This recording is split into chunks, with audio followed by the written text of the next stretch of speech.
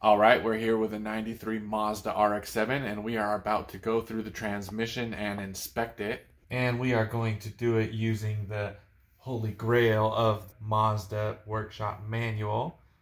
We're doing this by the book. Help me create more content videos for you. Please subscribe now, like the video, ring the bell notification. First step is to degrease, clean, and pressure spray this transmission.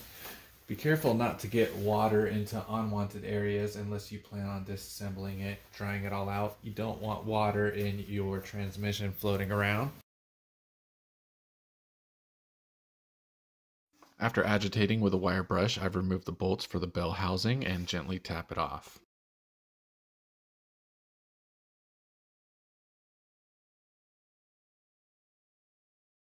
Go ahead and put the bolts back into the transmission so I don't lose them. Same with the throwout bearing assembly.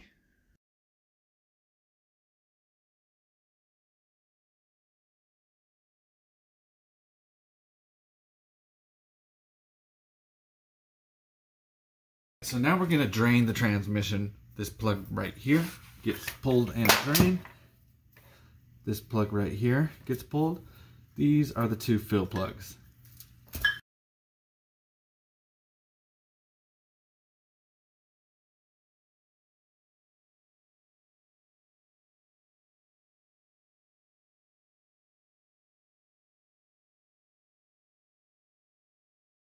At times I use a plastic razor blade as a wedge so that it doesn't damage the aluminum, along with a dead blow hammer. Okay, rear of the transmission, we've got the backup indicator switch we're going to remove with a 24mm wrench.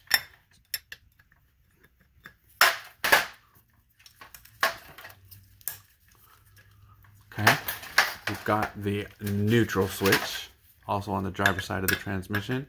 All these are 24. On the passenger side, we've got the 1-2 switch.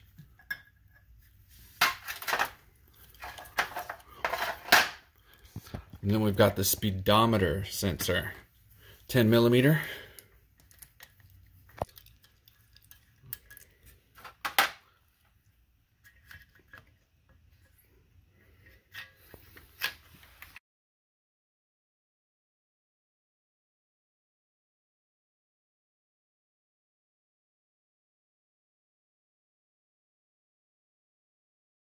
Removing the bolts from the tail shaft and then again working it loose with a plastic razor blade and a dead blow hammer with wood.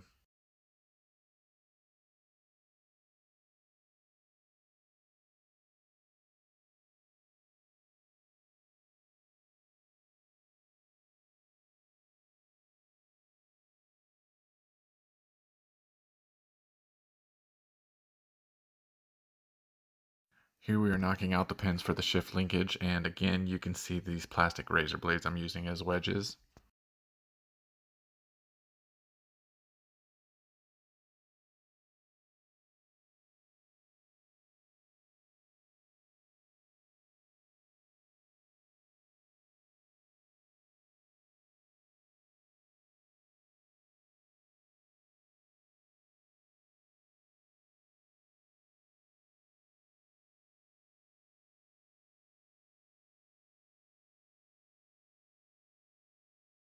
Went ahead and removed the speedometer gear right here with the 2 C-clip rings around it. Bagged it up.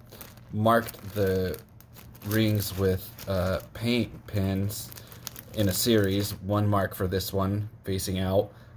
2 marks for this one facing out. So that way I could kind of reference how this thing is going back on and make sure that all the pieces are in the same part. Then I went ahead and took the C-clamp out of this, marked it 1 because it was the first on the side that's facing out. Took the washer off, marked it 2 because it's the second one, and marked it on the side that's facing out. Gonna bag that up. And we've got this ring around these 2 retainer clips. I'll go ahead and just gently pry off, and I'm gonna mark it once I get it off. You can see I expose these 2 little retainer clips, and I'm going to gently pry these off and mark them up so that way I can get this whole bearing off. Okay, this is how I made my special extended jaw pullers. Added 2 pieces of metal, made sure all the holes were drilled in the same position, that way it's all even. We're going to tighten it up. Got a rag here around to protect the shaft. We're going to pull off that bearing. I'm slowly turning this with a big extension and a socket.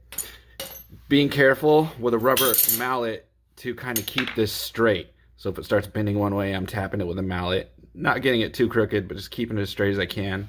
And just kind of speed up the process. I'm using a little bit of heat on the bearing. I'm probably going to replace these bearings. So this is a long process. Just be patient and work it out slowly, carefully, and you won't break anything. All right, it is now morning. We've let the whole assembly cool down.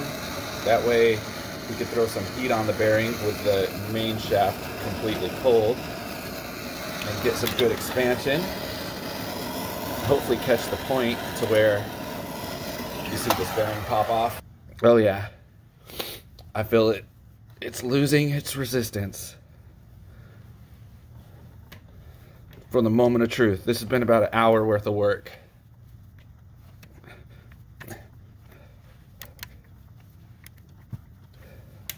There we go. This thing is really hot, so I'm going to make sure not to touch it with my hands. There we go. It's out. And you can see you got a retaining 2-end clip with a ring around it to hold it all into place. We're going to pull that out next. All right, now the thicknesses on these, on the front clips and on the rear clips are different, so Mazda recommends you keep them separate, that way you don't mix them up. That was easy. Then we've got this washer right behind it. Carefully slide that off the assembly. We've got access to the reverse gear and 5th gear assembly. Now we are going to remove the counter shaft bolt off the top of this bearing with a 32mm socket. I jammed a rag in the gears to keep it from turning the assembly. Let's hope this works. And breaker bar.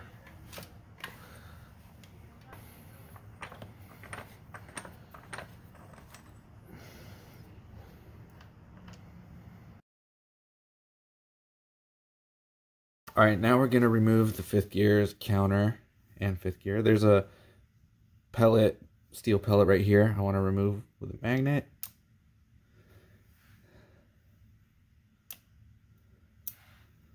There we go.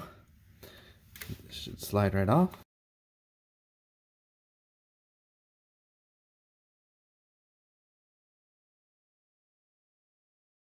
Here we got the 41mm socket that we're going to custom make to get this bad boy off. And we got this little shim right here. Pulls out right behind it. Okay, we're going to remove this 12mm set bolt and seal washer that holds the counter reverse shaft in place.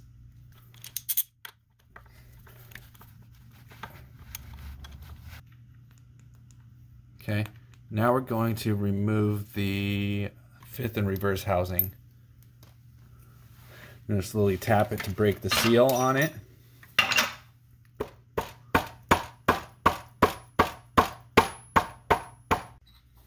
Alright, we're going to go ahead and remove these 3 cap plugs with their packing, springs, and dent balls. We're going to use a magnet to fish out the dent balls.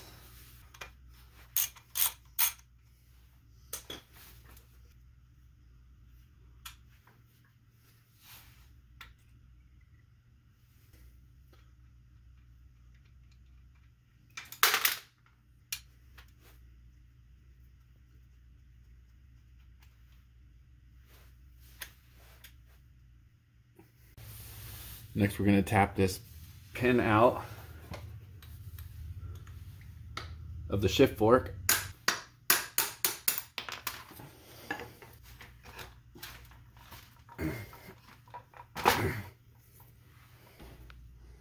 All right, next we're gonna remove that clip that I'm pointing to with the punch off of that 5th reverse shift lever.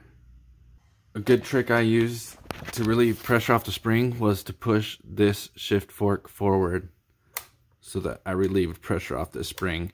It should make that C-clip right there come off a little bit easier. So we popped the C-clip off of this reverse 5th gear shaft, and I found the easiest way to do it is to stick a metal rod about the same diameter as this shaft hole in to control it, and that way you can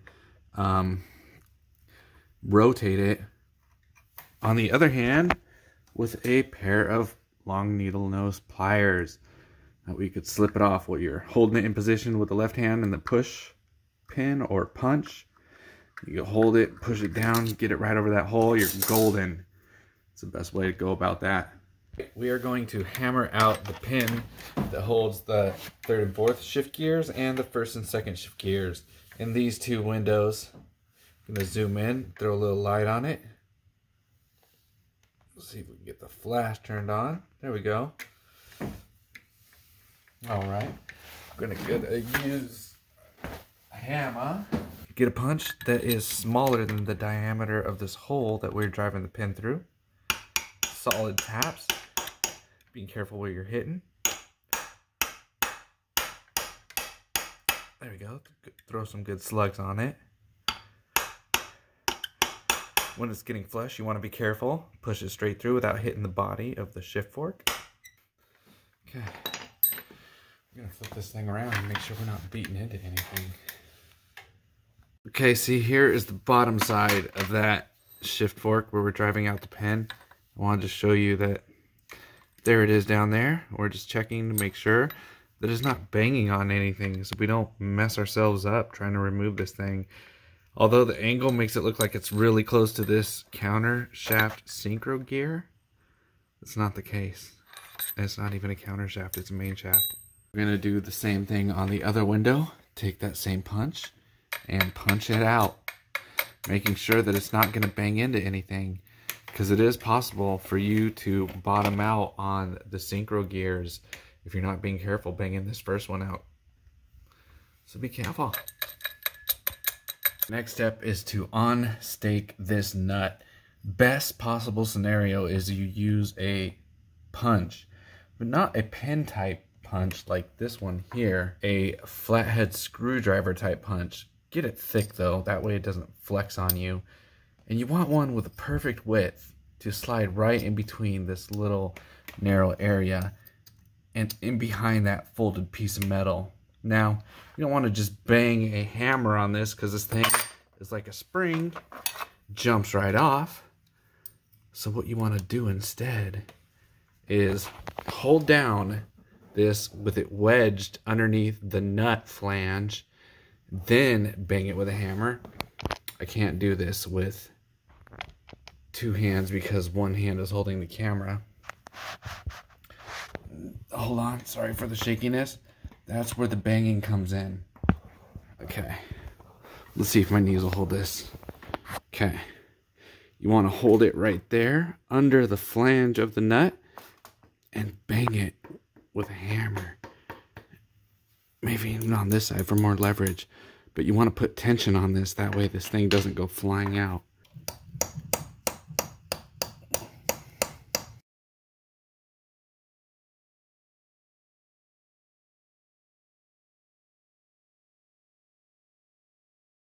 Now we're going to put both synchros into a gear.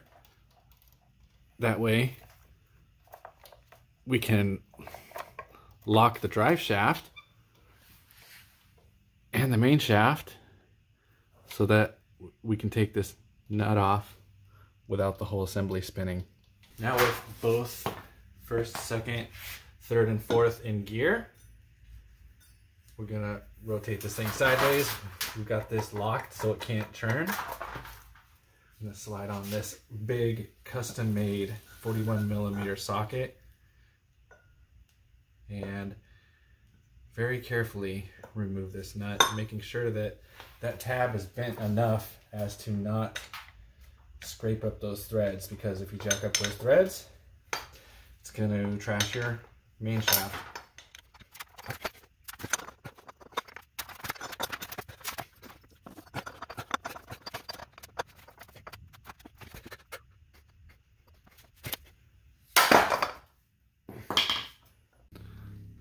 All right, we got this nut broke loose, and that was on there so tight. I'm not gonna lie, I had to use this inch drive pneumatic impact gun, more like a cannon. This thing is huge, probably from the 1920s.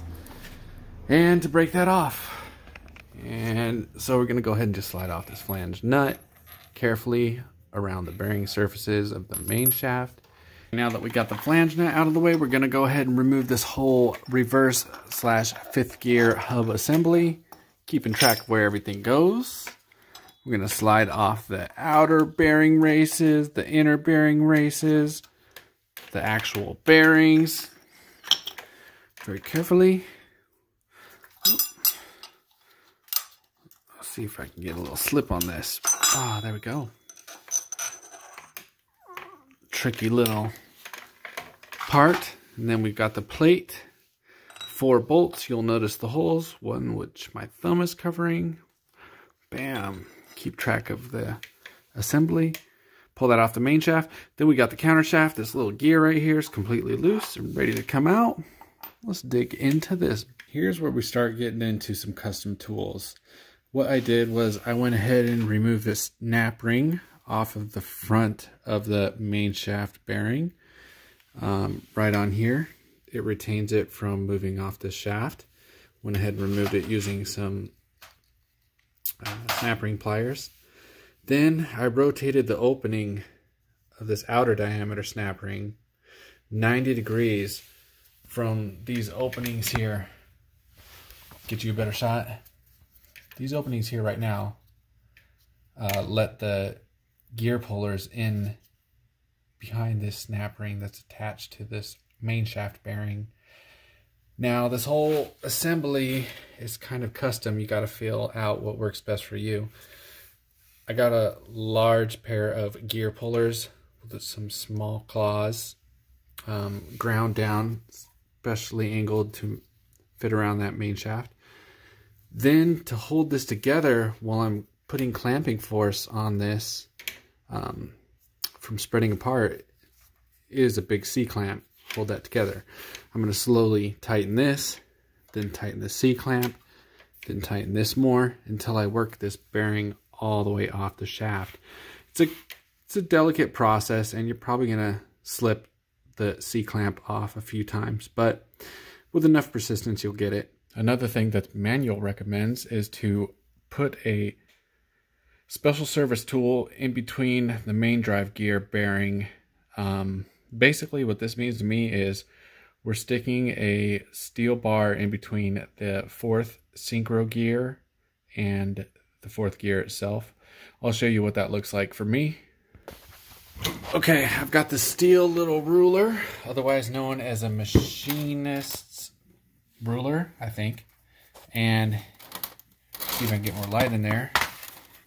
I've got it stuck right in through here so that these shafts don't slide back and forth when I'm pulling on them. You can see how right here I've got it pinched off with a little clamp. You can also use vice grips to weigh that down. And that's going to prevent this shaft from sliding the whole assembly back and forth as you try to pull this bearing off. And to tell you the truth, there wasn't even initially any room to stick this ruler in between the gears. That's when this hammer right here came into play, and I just smacked it a few good times, and that pushed the whole countershaft assembly this way so that I had enough room to stick this ruler in between the countershaft gear and the main shaft gears, so that when I pull on this bearing with the puller, it's not going to slide this whole assembly. It's only going to pull this bearing off because this bar going across is going to retain the assembly. So because I only have 2 hands and I'm my own filming crew, I'm going to wrestle this off on my own, and then I'll show you the end results. One thing I do want to mention before I start pulling on this thing is that if you do notice that the whole shaft assemblies start to move inside of the housing, and you can tell that by the way they rotate. If it is rotating and rubbing up, the gears rubbing up against the inside of the housing anywhere, you want to check 4 points mainly, where the counter shaft front and back touch the housing, and where the main shaft front and back touch the housing. As you're pulling on this, you want to constantly see that you've got a little bit of free play. If you do in fact start to get the whole shaft moving, you can correct it with this hammer. I'm using a soft blow hammer so that it's not going to cause any damage. I'm going to either tap it on whatever end is appropriate to make sure that this gear assembly is free and rotating. Also, as I torque this thing down, this is going to twist, you know, back and forth as the pressure is applied, and I'm just going to make small adjustments and keep it as straight as possible. And I'm going to use a soft blow hammer to correct on both sides to make sure this remains straight, because it's probably going to take a lot of force to pull this off depending on your situation. Also, when I custom made these extensions for the jaw pullers, I put a bolt through this back part here. That way this jaw puller can't just swing through this gap opening right here. It actually is wedged against this bolt so that the force is put onto clamping down right here.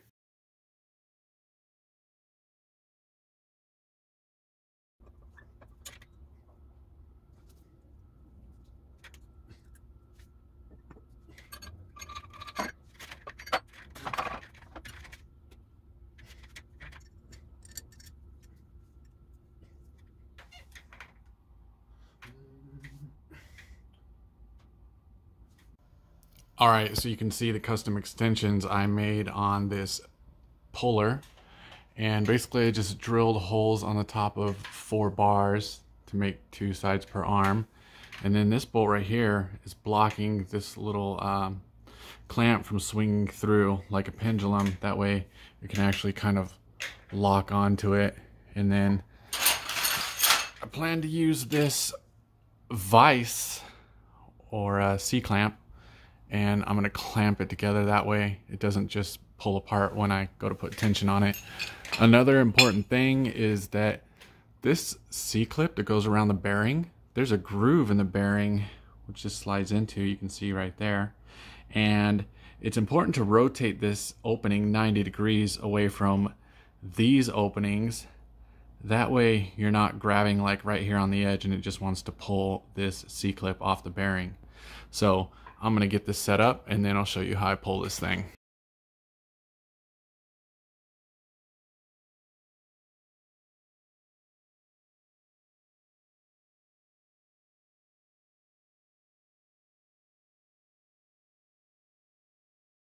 It's a lot easier to get the counter shaft out. You just kind of like work it through this opening very carefully, not to scratch or damage anything. That gives you enough clearance to lift up and out. And ladies and gentlemen, here we have the counter shaft out of the transmission. But we're not done yet, because I would like to also introduce the main shaft. So there's a lot of work getting these things out. There we go, a shift fork. All right, and another shift fork. All right, here we go. Oh my gosh. If you want a real big wrestling match, it's a perfect way to go about it. And then this whole assembly can tilt and work its way out.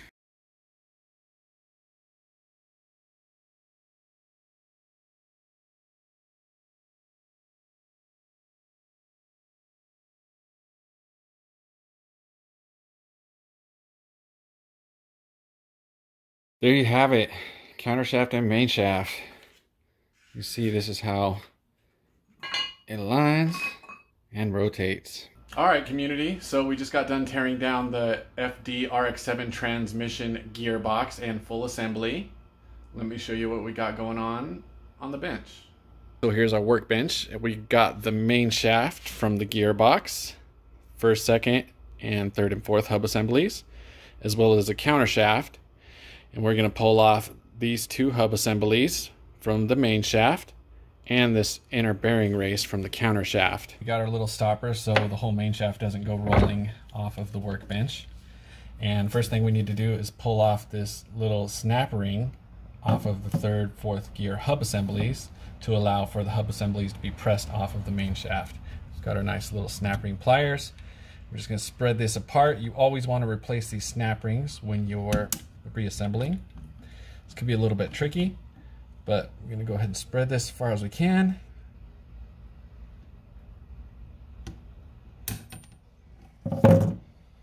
There we go. Pretty easy. So what we've done here is we got a bearing puller from Harbor Freight, and I've just upgraded this with some all thread and new nuts to extend around this housing in between the first and second gear hub assembly and the third and fourth gear hub assembly. Now the book calls to push this third and fourth gear hub assembly out first, but because I am working with the tools that I have, I'm going to push the second gear hub assembly out first. We're going to carefully put this into our press as to not damage or ding any of the hub assembly components. Okay, it's important to lay this across the support areas. We're going to gently press this hub assembly off of the main shaft. Be sure to hold the bottom of this assembly so that it doesn't fall through and drop on the ground. Keep slowly pressing it through. We're seeing progress. That's a good sign. And you're going to start to feel it get a little loose. All right, here we go. Feel it. There it is. All right. Success. Okay, very carefully move everything out. And we're going to slide this baby off. Very carefully. Very carefully. All right. Here it goes. Beautiful. I'm going to set this aside back on the workbench. And I'm going to set up to press off the third and fourth gear hub assembly. Careful not to scratch any bearing surfaces when pulling this thing off. And then we're going to flip it around. You notice how the flat side was facing up to press, you know, that hub assembly off. Now we're going to face it down to press the other hub assembly off. So it's going to look something like this, pressing up off the top of that main shaft. We're just going to have to adjust the press real quick.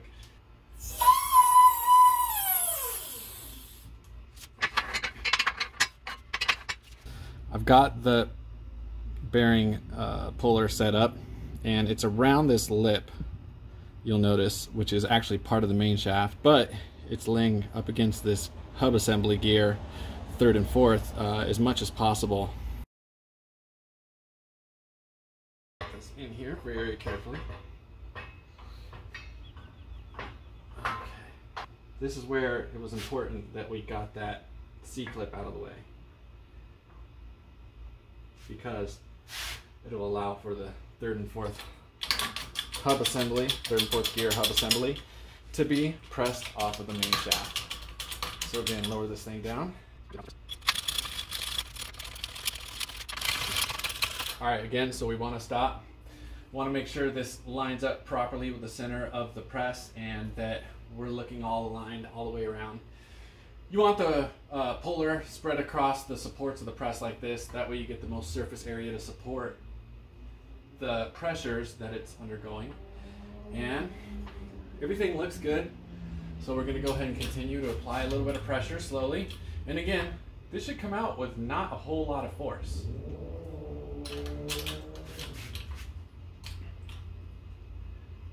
Okay, I'm supporting underneath. There we go. That was quick and painless.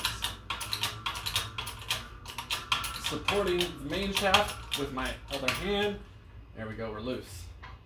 Go ahead and just let it fall through carefully. When I say fall, I mean a guided movement to get it out of the way. That's it, that's the main shaft. You got your pin roller here for the third and fourth gear hub assembly. I already removed the pin roller right here.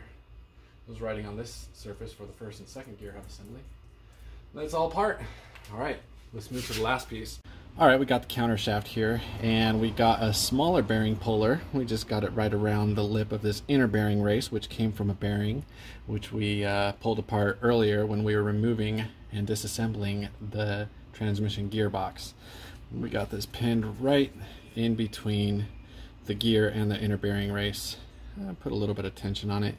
You can see that bolt slightly spread, but let's go ahead and give this a go. Try to slide this inner bearing race off. As you're going to see here, I actually had to disassemble the bearing puller and then reassemble it halfway through the press, just because I could not drop this whole assembly in between the two bars as I was planning. I threw a little tightening down there with my steel fingers. All right, let's give this thing a go. Which in Australian means, let's go ahead and proceed with what we were doing.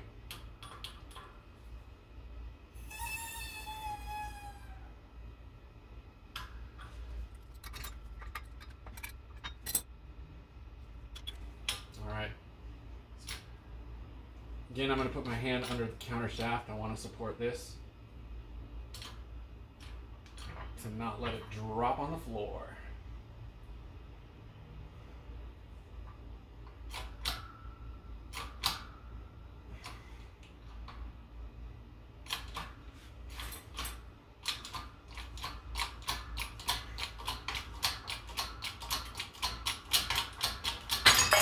There we go.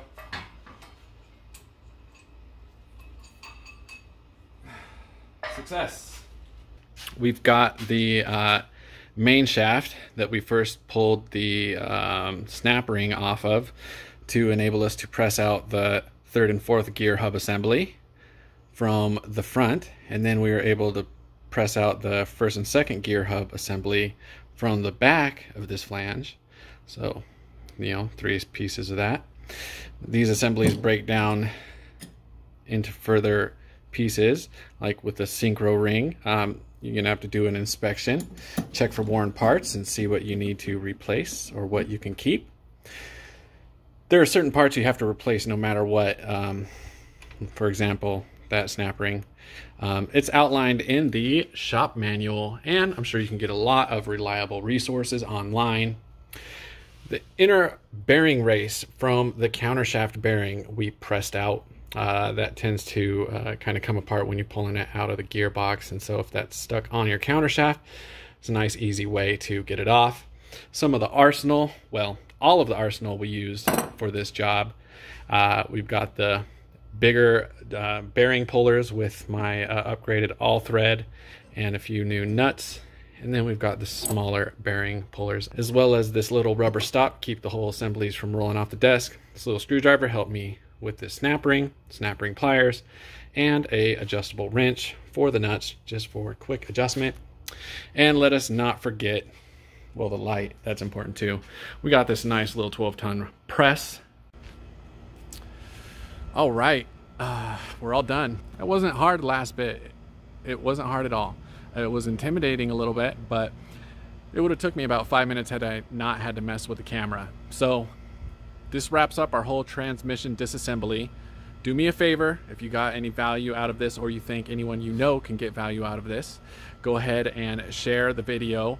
Please subscribe. We are going to build this FD93 RX7 from the ground up, full rebuild, engine, everything. And I'd like you to follow along for the journey. Like this video, comment on any videos you'd like to see or any questions you may have. I'd love the interaction, and thanks for watching.